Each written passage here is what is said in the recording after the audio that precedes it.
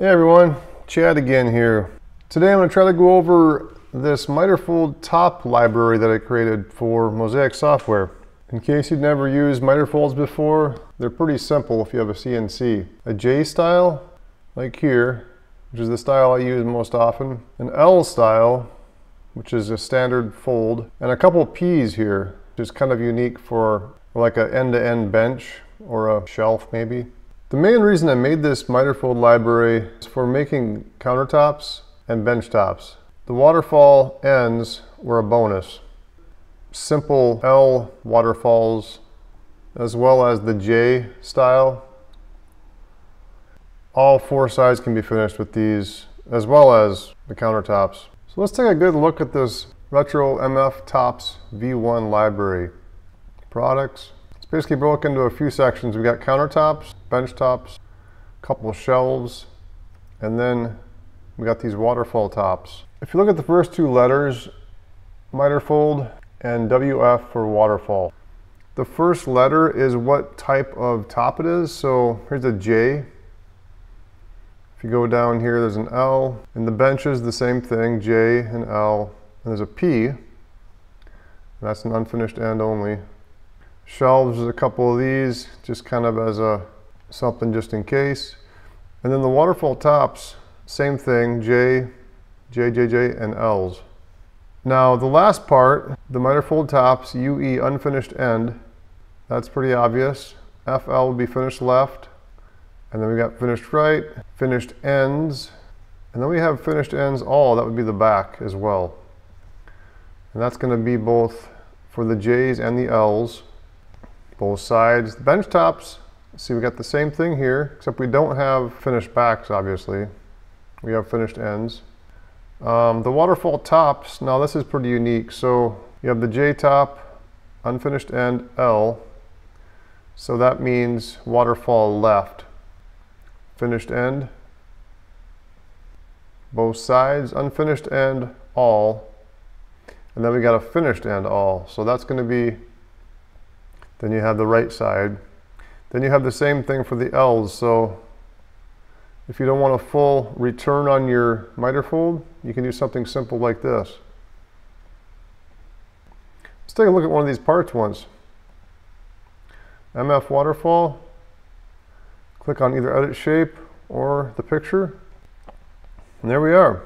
This would be the leg over here, the top, the finished end, front and back. So on these, one way to keep track of you're doing things right is if you're inside of here, you can right click on things. Do not left click anywhere on these points or lines because they'll probably move and you'll probably lose your formulas. But here if I click this, you can see that's my top length and it goes 24 there, so that's correct. Another little trick here is you can turn on your grid.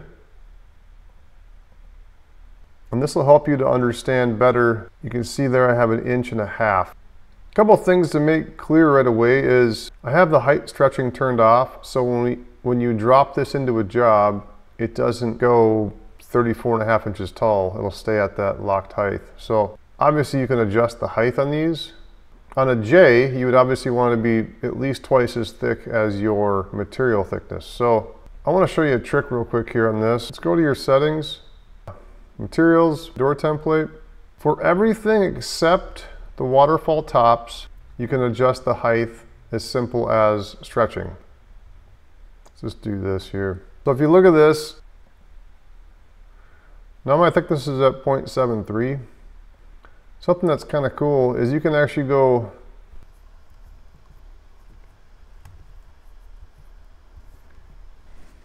.73 plus 0.73. Okay, go back into it again. There, pulls up at 1.46. Obviously you can do the math, but that's the idea. If you don't want to have any gap on your fold, it's a good way of doing it. Again, if it's thicker than 0.75, account for that as well. So some things play together nicely in Mozaik, and SketchUp is one of those things. These are models, so these do not stretch very accurately, but we can take care of that very quickly and easily in SketchUp if you have that. And I recommend getting SketchUp if you do any sort of custom stuff in Mozaik. So the thing about these tops now, if you look at them, it says the height is 36. And of course we can adjust the height here. I'm saying you can't adjust this height of the face by this tab. So I would set this height as your height you want your countertops at, whether it's 36, 35 and 3/4. And then you can adjust one of your parameters, which would be this waterfall face thickness. And that would adjust this edge and this edge. Now the thing is, this model will not scale according to that, but I have this model set up at 1.5 inches. So let's just place a countertop real quick here. Let's delete this one. Let's go to our MF Tops library. And here I'm just going to want a countertop, not a bench top or a waterfall. Let's go to a J, and I want to finish my left side, so FL. You can kind of see in the preview what it is. You can drag that over here. This is going to be the depth of your base cabinets that is set up in your room settings. So you can see my base cabs are 24 deep. So if I just go back out here, I'm at 42 wide. Let's just say I want to have this overhang. Let's just go an inch. We'll go 43. And let's just say my depth of this, I want to overhang an inch. So I'll make the depth 25 to make it easy. And there it is. Same thing for a bench top. Let's just delete this one here. Take a look at it. Let's go down to our bench tops, unfinished end. Drop it in there. Pull it out. And the depth is going to come in at that 24 again because that's our base cabinet depth. So let's drop this down to 19. And there we are. Let's add a waterfall top here. I'll show you quick how this works. Let's do a J again. And the L, the last letter, is which side the leg is on. So it's on the left side. That's what we want. So we're just down to a J. And we want an L. So what do we want? I want an unfinished end because I have a wall there. So if you look at the preview, you can see there. So let's just do the unfinished end. We'll pull this on. Here's what happens here. It's going to snap to the countertop. Just drop your elevation down to 0. What we have to do is just know how thick our top is going to be and just make this that much thicker on the side. So I have a 60-inch width here. Let's just say I have an 1.5 inch top or 1.5 inch edge thickness, so I want this 61.5. So let's just go 61.5. Okay, let's do the depth here, 25. We can't bump this over because it's competing here, so what we can do is use this window here and just make this number 0, and it'll bump over to the side. Now again, this is a model, so I can adjust this to an inch return. I can adjust this to a foot return.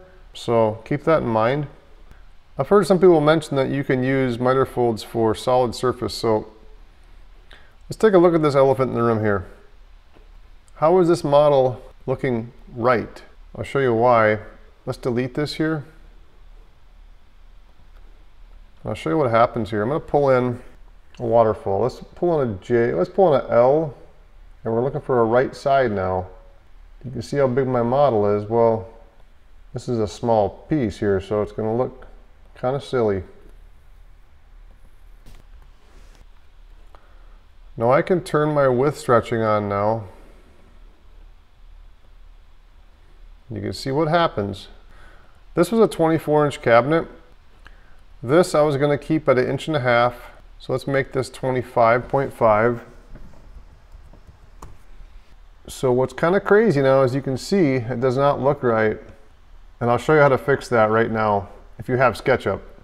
If not, unfortunately, this will cut accurate, it just doesn't look accurate. So here's what we do to modify this quickly in SketchUp. We want this to be 25.5. We'll worry about the scribes later. That doesn't really matter. So what we do is go to Info, go to our SketchUp model, click View SketchUp, okay? And it's going to open SketchUp over on my other screen here. I'll pull this in. We want to keep this point here and keep this point on the red and the blue axis. So press T for tape if you're a newbie. Go up here, drag across, and don't click anything yet. Press 25.5, enter. And you'll get your little dot there. Now go to your arrow, select this section here, press M for move. What we're going to do is we're going to take this and just drag this to our point. I don't know if there's a way to actually snap to that, but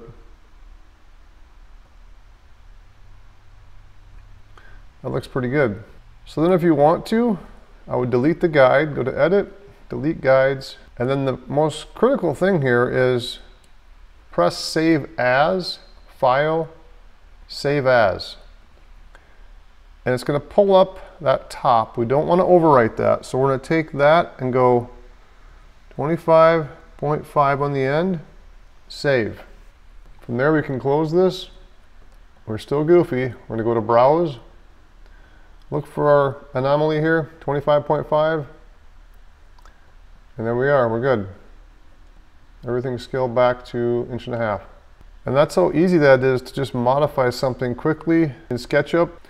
I want to show you something quick too. Let's just say you want to expand your library. You could take these waterfall tops and copy some of that into a bench top. So you could take this thing here if you wanted to and just do the same thing for the bench top. You know, drop this height down here to 18. Go into your model. Take your tape measure, go to the bottom, go up 18, 1/8, enter. Grab this thing, press M, and just drag this down until we get that top edge on our guide point. And there, that one snaps to it, so that's cool. File, Save As, Waterfall, L Bench. Close it out. What I'm going to do here now, before I screw this up, is bench. I don't want to save over this now until I change the name. So we'll go back into this, go down to your bench here, open that up, and there you are. And depending on how this library goes, I may end up with a version 2 that has more models. Anyways, let's get into some of the parameters and see how this works. So we could add scribe to the back all the time, maybe put a 1/4 inch on there. Maybe we could put a 1/4 inch on each unfinished end. So that'd be like this cabinet would each get a 1/4 inch. This one would get a 1/4 inch on this side. This one would get a 1/4 inch on this side. The waterfall legged floor, over here you could add a 1/4 inch if you want, or 1/2 inch, whatever you want. Waterfall face thickness, this is set up for 1.5. That's for this front edge and side. It's not for the P shelf. The P shelf adjusts at the product editor.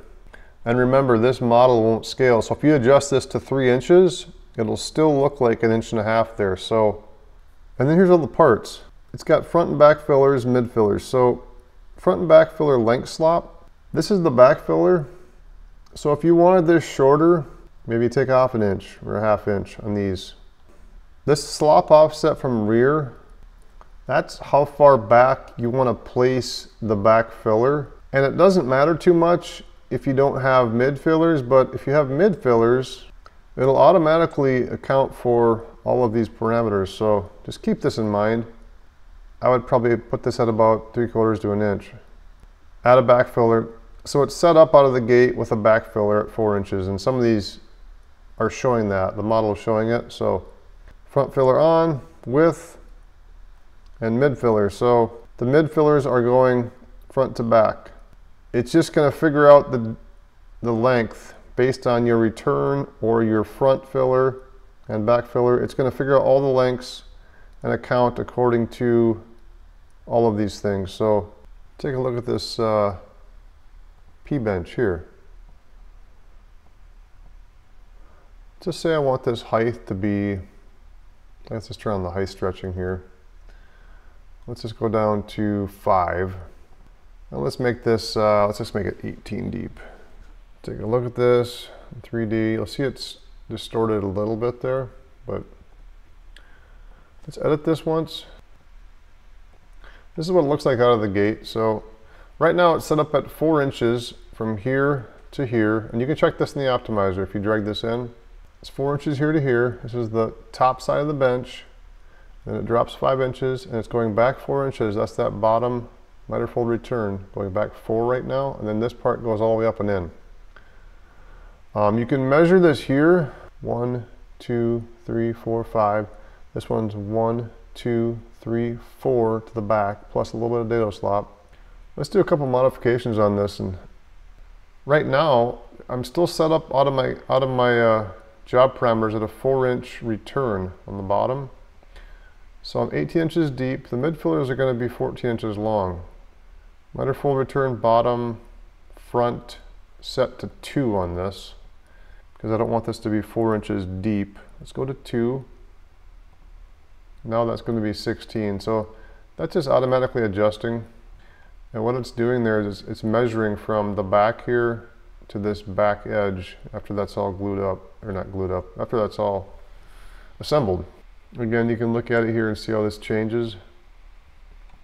That's now 2 inches, 5 inches, 2 inches, and then the remainder drops in. So that's how the P-bench works. That return on the P-bench is set up with the miter fold return bottom front. Let's just say we want to cut this waterfall top here. 1.5 inches tall right now, my waterfall face thickness, so that works fine. This one 5, and then make the fillers at 3 inches wide. So we could do some slop offset on this maybe. Just set this up. We'll put some scribe on this. On the end, let's add a 1/2 inch. At the floor, we'll add a 1/2 inch. Just leave that there. Let's go okay. Go back into that cabinet. Look at our parts. Now we got no front fillers, so we got no front leg filler or no front top filler. We have 5 mid fillers. I figured I wanted to have 1, 2, 3, 4, 5. And I got 1 back filler for the leg and 1 top filler. So that back filler is essentially just going to go all the way from this point here to there, minus the link slop.